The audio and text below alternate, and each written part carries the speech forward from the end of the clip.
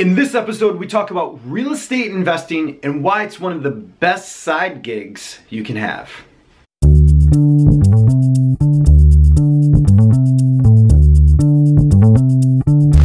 This is episode 36 of the Inside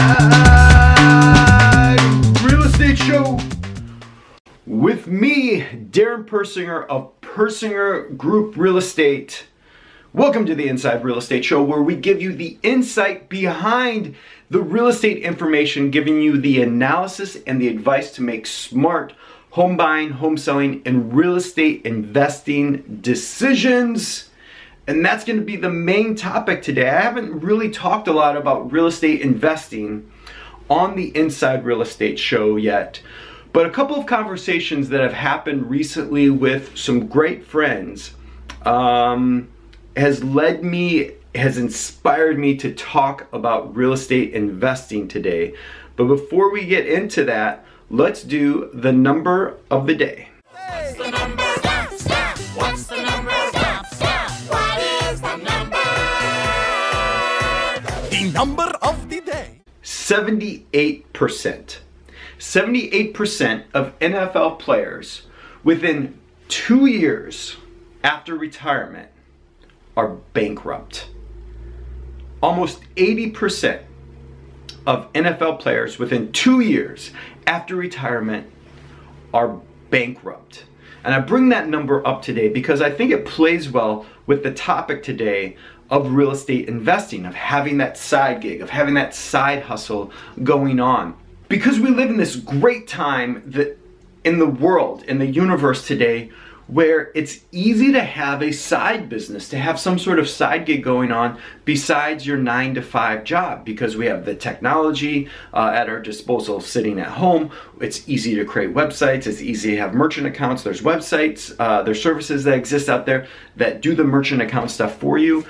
So first, I would just recommend this book by Gary Vaynerchuk, Crush It! Why now is the time to cash in your passion. So that's one thing that I want to give you today, one book recommendation, because I just want that thought process to exist out there, and you probably already have that if you're watching or listening to this show, that you want to put some extra money into your pocket. And it's really important because 78% of NFL players are bankrupt within 2 years.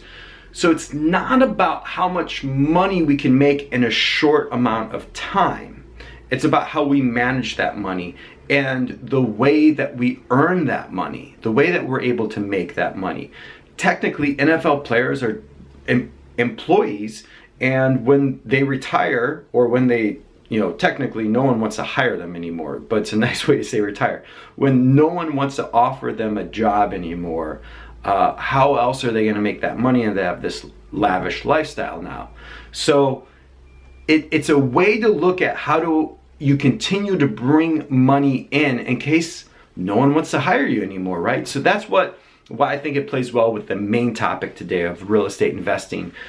Before we get into the main topic, a little bit of housekeeping to do. Housekeeping? I want to give you two websites to check out.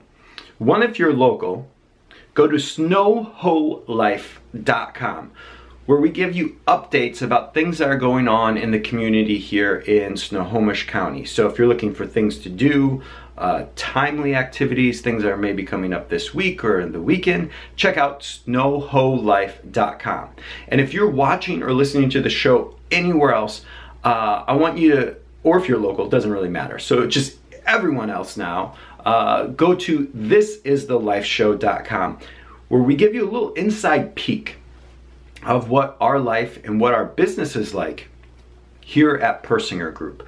And we just did a little Utah adventure where we went down and visited our new niece Ruby, and I packaged the whole week up into one video. It's a little long, but most of the videos are 6 to 10 minutes long, and it's an inside peek if you're wondering what the life of a real estate broker is really like, because you might think it's like what you see on $1 Million Listing or one of those reality TV shows where all we do is network and look at expensive homes or inexpensive homes, maybe just, you know, moderately priced homes.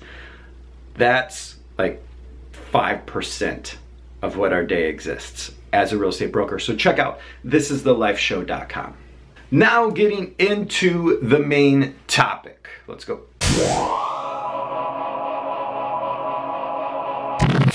Why real estate investing is a great side gig to have. So this conversation was inspired by a couple of friends that I have talking about what they want to do to start a side gig, to have their own business going besides their normal 9 to 5, 40-hour, 50-hour a week job that they have. And one of the things that I thought was interesting to me is, everything is transparent in today's world with Facebook, with social media. So you're sharing something and a coworker sees it, or maybe your boss sees it, that you're trying to do something else.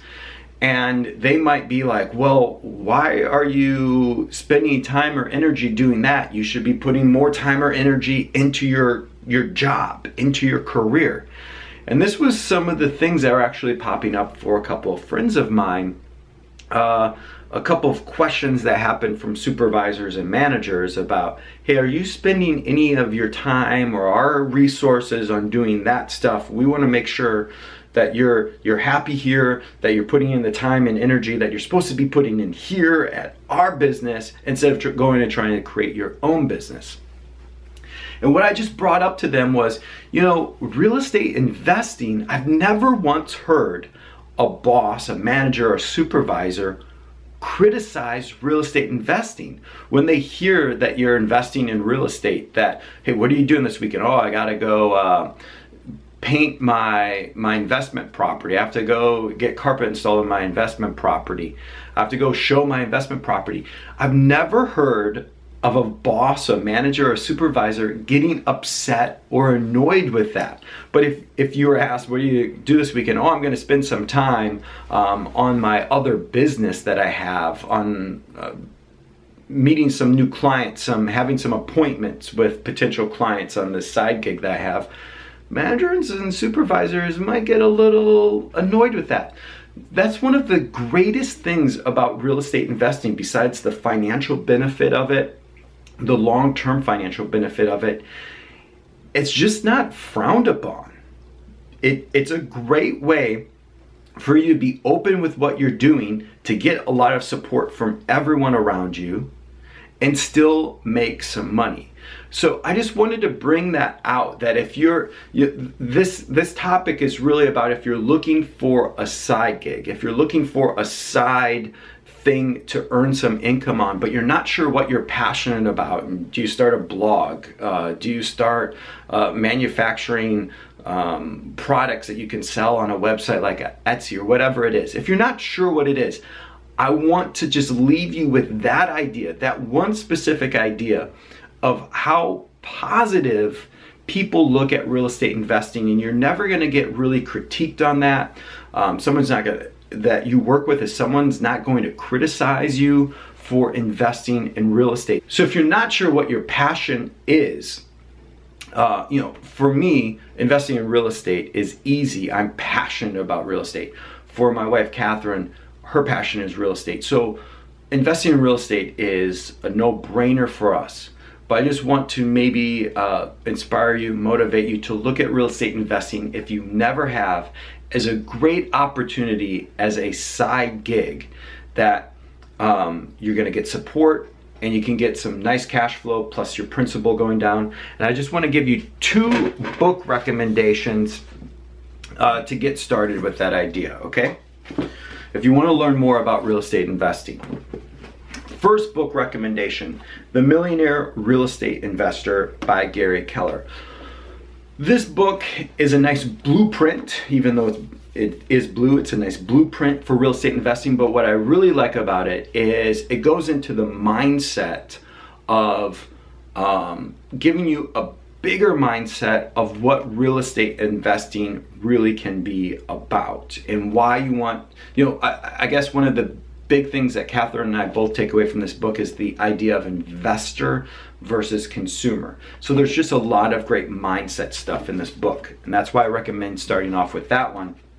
And then another book that I recommend on more of the strategy and the tactical approach is this book called Hold: How to Find, Buy, and Rent Houses for Wealth. And there's a bunch of different authors involved in this one. A quick story about the idea of hold.